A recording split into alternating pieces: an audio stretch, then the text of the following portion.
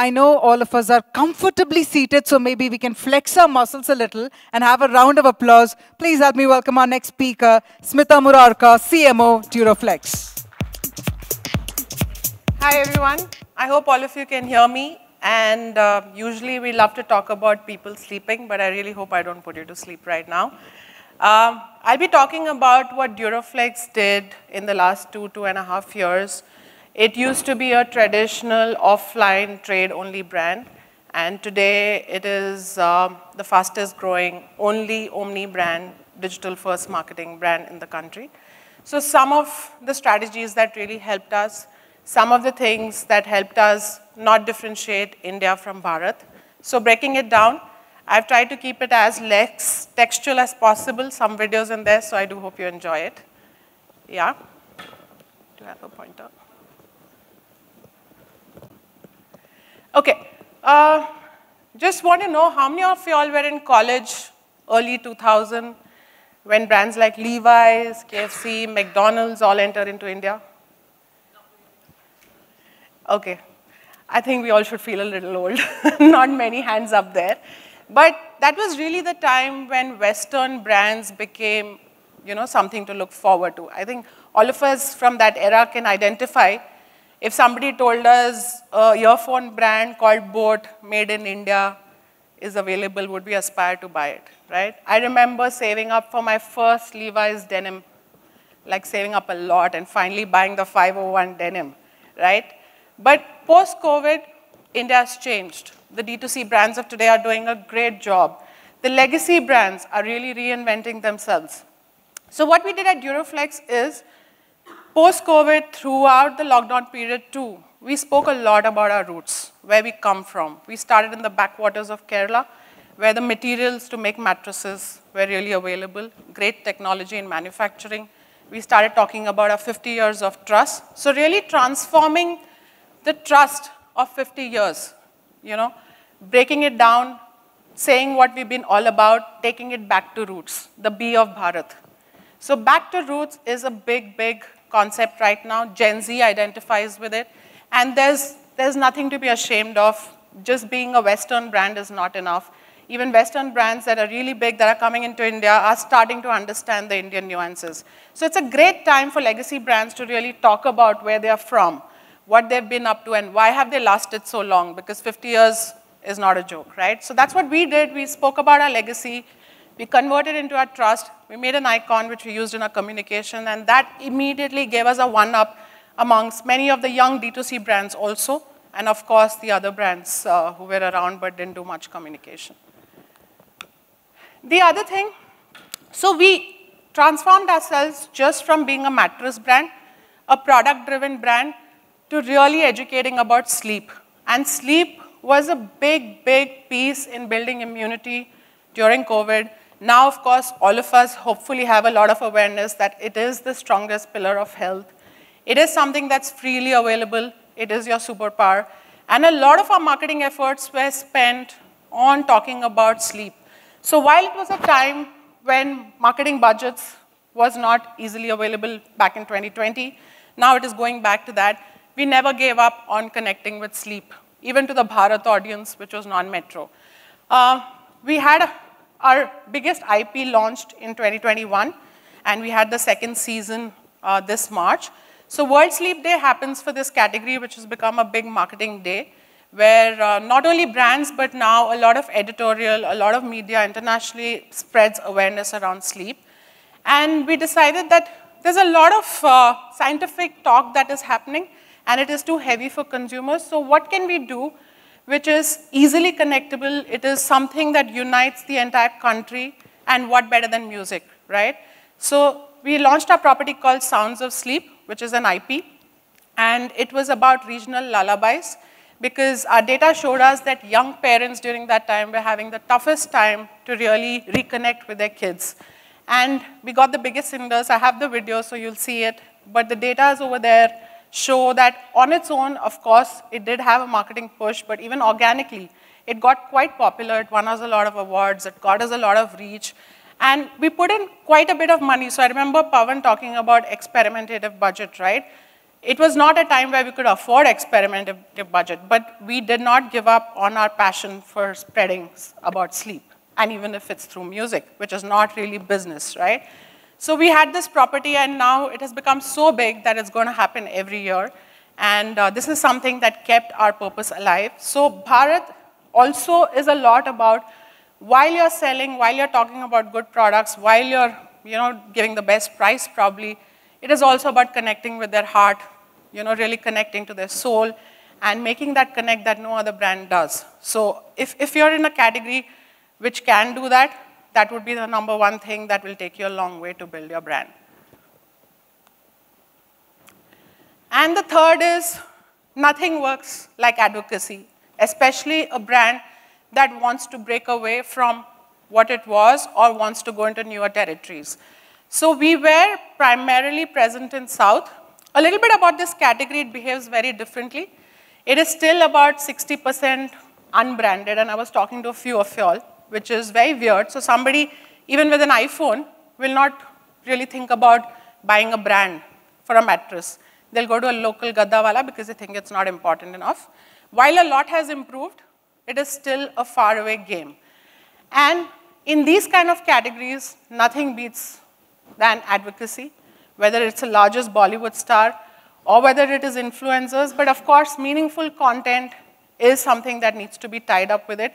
So we did a lot of advocacy. Even during lockdown, we were the first ones who started influencer marketing, who started talking about how sleep is important and how mattress is important, what should you keep in mind while choosing the right mattress, all the way to taking a large Bollywood celebrity like Alia Bhatt. Why Alia Bhatt? Not because she's a #1 actress, but also because she's a big believer in sleep. So she used to organically talk about sleep a lot on her handle, and she genuinely talks about it. That's one of the reasons, too, why we went for it. So when you're choosing influencers, when you're choosing brand advocates, also make sure that they're close to your brand purpose. They're not, it's just not a face. It's just not another pretty face or a leading actor or a leading actress. But it all ties in together. So that's something we went for. After this, I'm going to play a series of some of our best work in marketing. And they're all very different from each other. But they all had a place in the objective that we are trying to reach. So I'll talk about that. For now, 2 minutes. Please enjoy the video. Your bed. It has been a lot of things. A haven for a hard day's night. The reason why weekends start right. A snug corner for good habits. A playground for little wabbits. It has stayed up with you on binge-watching nights. It has had your back through spreadsheets and slides. Your bed has done a lot for you. Now it can keep you safe too. Stay in. Stay safe. Stay home. Welcome to Duroflex Sounds of Sleep, a series that explores how music aids sleep. Series 1 celebrates regional lullabies collected from across India.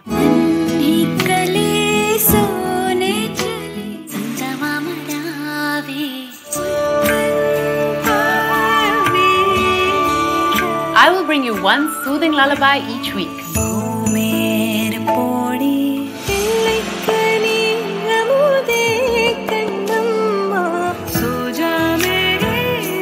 India's best stories, specially curated to connect us all back to our roots.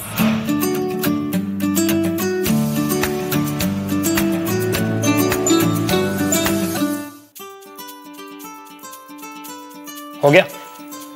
Thank you. देखो, मैं भाषण नहीं दूंगा, सिर्फ फायदे की बात करूंगा। ये देख रहे हैं आप? ड्यूरोफ्लेक्स की ड्यूरोपेडिक मैट्रेस, मेरे बैग का परफेक्ट सपोर्ट। मजे की बात तो ये है कि मार्केट में इसे कोई रेकमेंड ही नहीं करता। वो दुकान वाला बोल रहा था, अरे सर ब्रांडेड क्यों लेना है, अंदर सब सेम ही होता है। मैं बना के देता हूँ ना आपको, सस्ता पड़ेगा। भाई मेरे बैग का सवाल है, यही सोच तो बदलनी है। और मेरे बैग को चाहिए साइंटिफिकली इंजीनियर्ड मैट्रेस। इंजीनियर हूं ना, पहचान गए? इसके 5 ज़ोन ऑर्थोपेडिक लेयर मेरे बॉडी के प्रेशर पॉइंट्स को सही हिसाब से एडजस्ट करता है, और ये सीधा फैक्ट्री से सैनिटाइज होकर आता है। So extra sleep with extra safety. And the best part is it is recommended by national health academy. 2021 की टॉप टिप देता हूँ, जैसे इस साल बदला है ना, अपनी सोच भी बदल डालो।